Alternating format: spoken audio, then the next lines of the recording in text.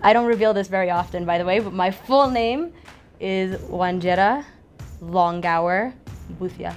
So I definitely acquired one nickname that I kind of dubbed myself, and it really took on with Fusers ever since I landed at Capital FM 4 years ago, and that is Miss Rand Rine.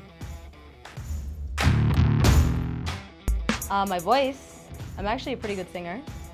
I used to be nasty at the French horn when I was a kid. Yeah, but then it was too cumbersome and big. I didn't want to deal with it all the time. I can't really play an instrument anymore. I used to be really good at the French horn. Probably could have gotten a uni scholarship on that, but alas, I gave it up. Here we are.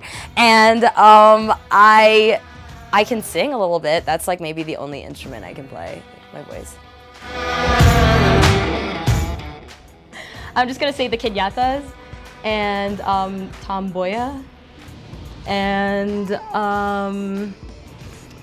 Raila Odinga, and that's where I'm gonna stop before I embarrass myself further. Kivuda Kibwana, Raila Odinga, Wetangula, Martha Karua, Esther Passaris, the list goes on and on. Mudavadi, Sonko, Gideon Moy, I'm trying to think, Ruto. Like, these are the people that a lot of people are talking about these days. You know, the guys who are always on the list. Yes, I learned a thing or two since I lived here in 4 years, My best body feature, I suppose, I really like my birthmark. What I like most about my body is probably my birthmark by default. It makes me stand apart from everyone. I would consider myself single at the moment. No. I was supposed to skydive, and I never got to because the winds were too rough. So something I really want to do, because I'm very fearful of heights and I like to conquer fears. So one thing I would really like to do is I would like to skydive. I ended up doing some incredible things the last 4 years. I became kind of, you know, a travel host in addition to obviously being a radio presenter and like kind of the, you know, ultimate rocker fuser on the show.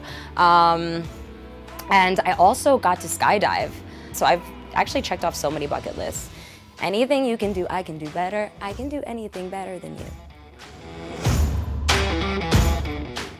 Some really fun experiences and moments I always had with CFM and my CFM people was when we go away with each other, because it's always hilarious.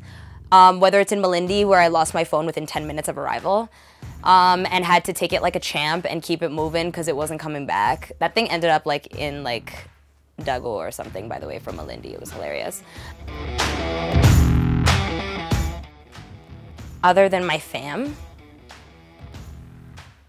I would say like my friends. Like a general answer is just my friends. I tend to pick people in my life who will gel with me and will kind of fit like a puzzle piece, and all those people are as much of a clown as I am. So it's about being silly. I mean, yesterday I was talking to one of my friends on WhatsApp and we were just like sending each other hilarious voice notes back and forth. Mind you, he lives in the country. Well, there was a really great clip of an interview that I saw the other day from Beyonce and some random interviewer. I don't know who he is. He's not like Barbara Walters or something.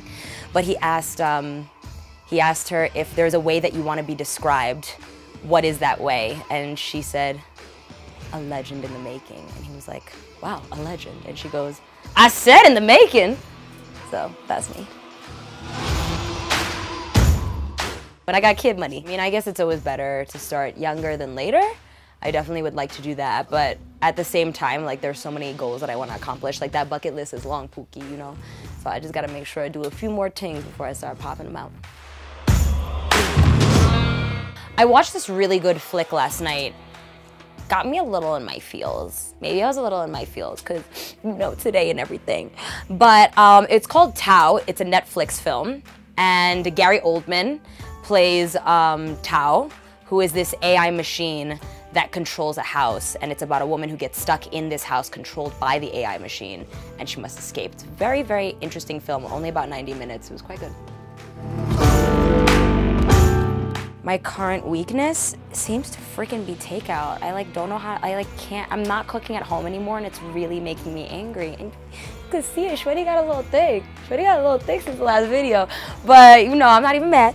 But still, I'm just like, oh my God, my insides, like I need to make sure that I'm eating healthy, you know? So I think takeout has been my weakness of late. Yeah. Okay, a very memorable moment on air, but I've had so many best moments, was when a master illusionist from South Africa came and completely warped my mind. Like, did all these magic tricks in front of me. He took a perfectly good fork from our kitchen. Like, not a magical fork, nothing that he was trying to make up on his own or something, like that he pulled out of his pocket, and he bended it. He bended it? Guy. He bent it in front of me. I'm sorry, mother, that's good English there. He bent it right in front of me just by doing this, and I was like, he's magical. So having him, Larry Sofer, I even remember his name, Larry Sofer, he was so dope.